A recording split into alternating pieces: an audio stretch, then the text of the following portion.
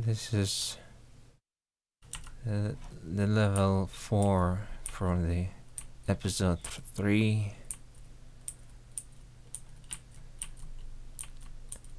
Yeah, you're right. That's where Duke says, "I'm afraid of no quake." That's it. I ain't afraid of no quake.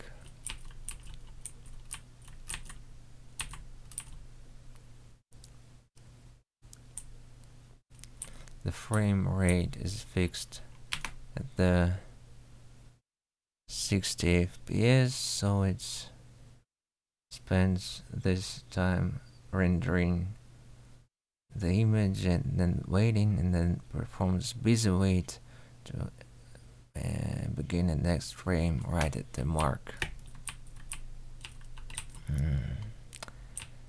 Here it is. It has some basic editing functions. Let's see. You can change the shades, of course. You can change the palette. You can change the texture, but it's very basic, very quick and dirty. So it's not intended for any serious mapping. If you meet a partially transparent texture, you can make it masked and make it translucent, make it different mixing modes. You can make the floor into a mirror and it look like this. When you make a additive blend and Fresnel reflection, it looks like this. It's very beautiful Fresnel reflection effect.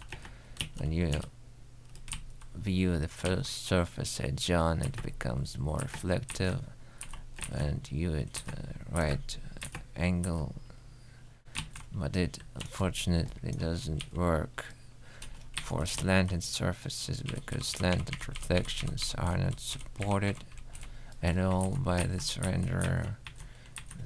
It tries to make such reflection, but it fails, of course, every time we go with a slanted mirror. We should disable the reflectivity property and just make a opaque wall or floor or ceiling. They are parallaxed. They can be unparallaxed. This can be parallaxed. It becomes a cylindrical map.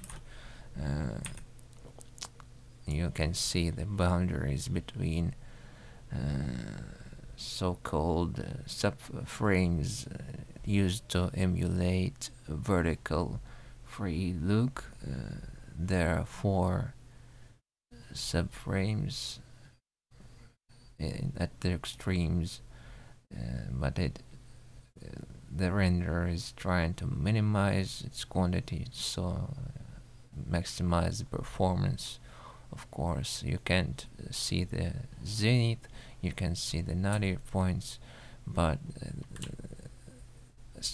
eventually they all can be rendered all the way when they come with a consistent 3D polygon rendering functions. Of course, they will enable us for native 3D rendering capability or more elaborate post-processing when it can make the scene true 6 degrees of freedom. Let's make the vent reflective.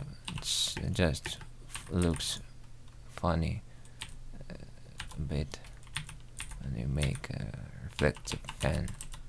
It looks like this. Some effects are still wrong if you make reflective wall, it's too bright, and it can't be reflectivity can't be changed. It's always 100%, but it's just their map format so far. It restricts us from doing this. Of course, we can make multiple reflections, and it works like a charm, even at nice frame rates, so we can see it is within several milliseconds still manages to render multiple reflections. But if you overdo it, it can easily crash or cause glitches, numerous glitches due to buffer overflow and so on.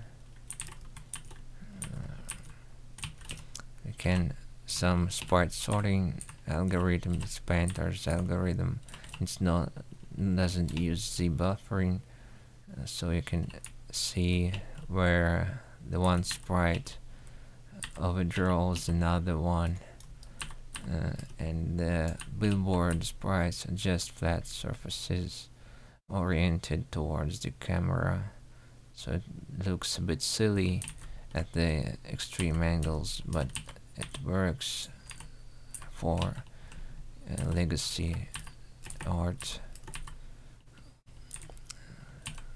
Later we can make so yeah, these artifacts are caused by multi-threaded rendering when the boundaries between the sectors happen to meet the boundaries of thread windows. They are arranged like vertical stripes of images split vertically into 8 sections, so they are rendered separately in separate threads, and this speeds up the rendering at high resolutions a lot. But it's not optimal, of course. It's quite coarse-grained modern threading, so it's it works, but it's not perfect either. Let's look at other locations. Of course, we can make fog. It's dark fog. We can make it like this. It becomes gray fog. It's essentially the same kind of fog visibility, but it's just it's complemented by color additive blending, so it really adds to the atmosphere, but it doesn't work well with sky, the parallax textures, so it becomes it's left unprocessed, of course. But the slanted surfaces are rendered using the const Z lines. It's the diagonal lines. It's a series of slanted scans. So this method handles the fog and MIP mapping really well. We can use it for just every object in the scene. Even the sprites can be slanted, unlike build engine, where the sprites can be either vertical or horizontal. In Brahma, the sprites can be sloped like this, and still remain correctly displayed, but we can't change, edit the sprite. So far it doesn't have a hit scan routine that it's able to check for any sprite hitting, but it does some calling. The calling is accurate, but it's restricted to one sector, and when the sprite happens to extend it into another sector, it's all the way wrong, because the geometry is still taken from the original sector, and it's also should be redone later to support the multi-sector sprites, which are so far they're glitchy like they were in the original build engine, but my engine is not based on build engine, so it's just inspired by the build engine, and use completely another map format, resource format for storing textures and sounds.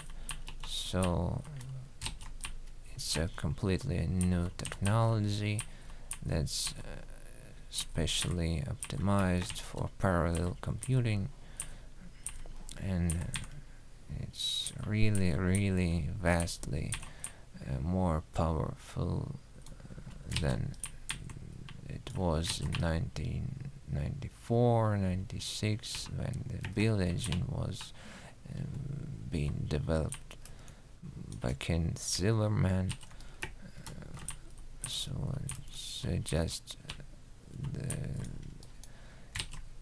development of original ideas of sector-based engine extended into full 3D world, and you can freely move around and see all the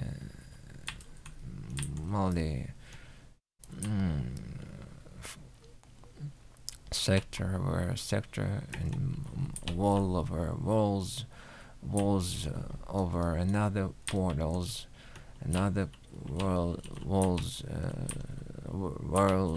of it's extremely fast if you handle it purple ray. Supports voxels already. It's the voxels in my own format. We'll see you next time. That's it.